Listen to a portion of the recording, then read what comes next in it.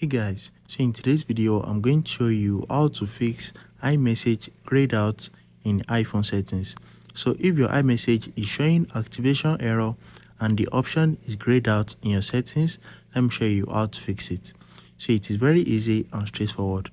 Open up the settings app on your iPhone and you need to scroll down and click on screen time.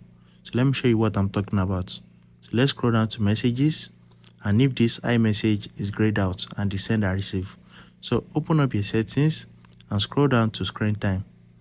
Once you click on screen time, scroll all the way down and click on content and privacy restrictions. After that, scroll all the way down and click on accounts. Once you click on it, your own will be selected as don't allow, so just change it to allow. Once you change it to allow, restart your iPhone, and that's going to fix the issue of iMessage grayed out. So if you found this video helpful, smash the like button and subscribe to my channel for more amazing videos like this. Thanks for watching.